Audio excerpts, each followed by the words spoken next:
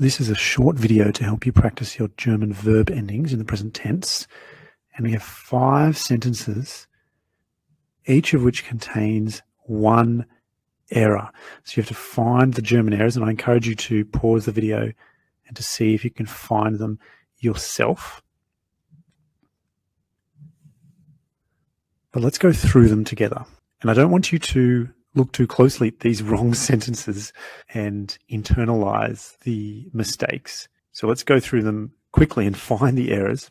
In the first sentence, the verb ending st is wrong.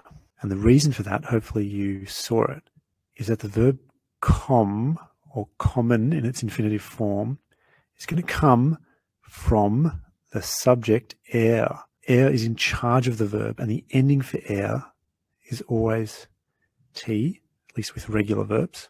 So it should be er kommt aus Deutschland. He comes from Germany.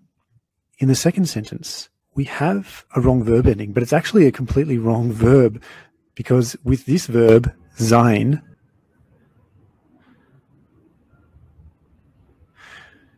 all of the endings are actually complete words because it's so irregular. And we have ich bin, but in addition to ich bin, and I reckon I know why some people make this mistake when they're first learning German, it's because they look at the meine and they think, oh, meine refers to me, so maybe that goes with the verb ich, I. But of course, the person in charge of the verb here is not meine, it's meine Mutter, which, if you think about it, could actually be replaced with sie, she, and the ending for she is ist. Meine Mutter ist sehr intelligent. And I'm actually going to cross out the bin and cross out the st, so it's very clear that these are mistakes. Number 3, this is also a classic error. It's not a bad error, but it's a classic error. And we say this in English as English native speakers a lot as well. So the verb that's chosen is sind, but sind comes from either the wir form or the sie form of sein. So it's plural. But if we have a look at the subject of the person in charge of the verb, your family, even though family is made up of lots of people, it's actually singular. That means that we can line it up with meine Mutter from over here. It's singular and it's feminine. The word for family is feminine, so it's actually sie. And that's going to be the verb ending that we want. So, deine Familie ist groß. Let's cross out the sind and make sure we know that it's an ist. Number 4, ihr magt basketball sounds very wrong because the vowel in this verb is wrong. And again, I know why people make this mistake. They look at the conjugation of mögen and they see ich mag. And so when they get to their plural form, they think, oh, well, surely we're just going to do the same thing.